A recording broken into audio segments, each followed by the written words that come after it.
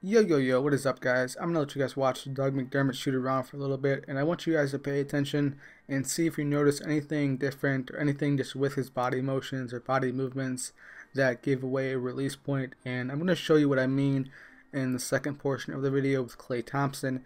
Now, everyone has been struggling with shooting this year, myself included, and I think it might just be because I play at Hall of Fame Sim a lot and not really ranked games or my team or anything like that, and hopefully it's addressed in the patch, because 2K13 was too much. 2K14 I thought was perfect with the shooting, and 2K15 you make too few jumpers, and this game really is just a run into the paint contest and jack up contested layups or contact dunks.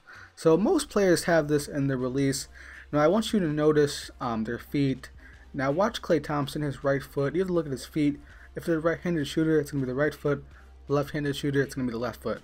Look at his right foot swing forward, and that's the release point pretty much. Every shooter pretty much has this for the most part that I can think of. These are just my 3 favorite players to shoot with in this year's game, especially since Klay got a new jumper. His jumper isn't ass like before, and these work with drifters as well. Now with this, it'll take some time to get used to, and it obviously depends on your shot selection if you're going to get a perfect release or not.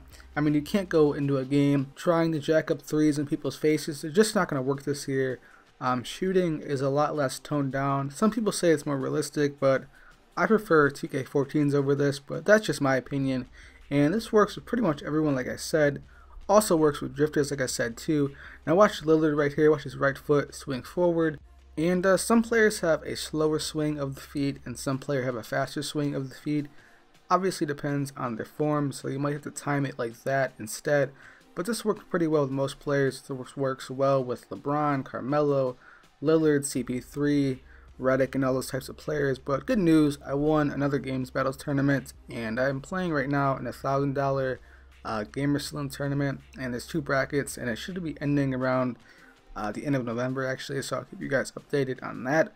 But the patch should be coming out soon. Make sure you check out the guide in the description below, and if you enjoyed the video, drop a like and subscribe if you're new to my channel. And if you want more 2K15 tips as well and money games too, I'm out. Peace.